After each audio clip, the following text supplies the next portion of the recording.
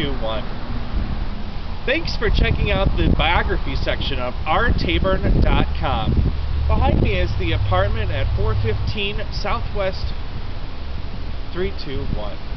Thanks for checking out the biography section of rtaborn.com. Behind me is the apartment in Walnut Ridge, Arkansas that I lived from May 1998 until November 1998, just about 6 short months. Outside of the dorms, this is the first place that I called home. The upstairs apartment number 4 up those stairs. That's where I lived for about 6 months toward the mid part of 321. Thanks for checking out the biography section of rtaborn.com. Behind me is the apartment here in Walnut Ridge, Arkansas that I lived from May 1998 until November 1998, just about 6 short months.